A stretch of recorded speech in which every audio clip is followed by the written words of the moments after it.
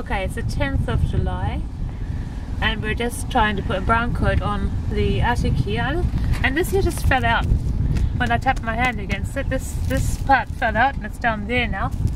When I was tapping my hand against it, like we've been advised by the professional person we've consulted, to use your hand or your arm mallet to tap and see whether anything's soft. You can see here, you see this? I'm just using my hand here and just flat of the hand, like hand clapping. Look what's happening to the render. You see? And all that stuff would never hold the next coat. It would never even stand the pressure of hand plastering onto that. I mean, look at it. So all that needs to be removed,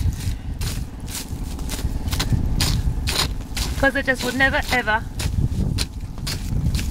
have held the next coat. Probably there's not enough lime in here for the ratio of sand that's been used. Too much sand, not enough lime. Probably also one of the reasons that the person didn't disclose what ratio they actually used. But look at this. Now, render isn't meant to come off when you hit it like that with the flat of your hand, and that basically has to come off. All those materials are wasted. It's just too soft.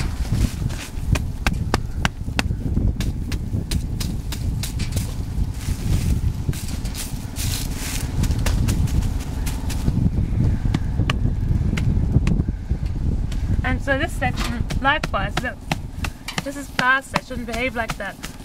Look at it. You can't even put pressure against it with a trowel to render the next thing, and it would just crack. And then in behind here, what's going to hold to this stuff?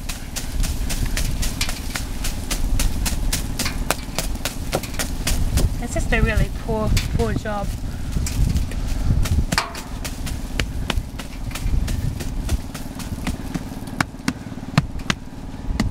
So I'm just going to move around the corner.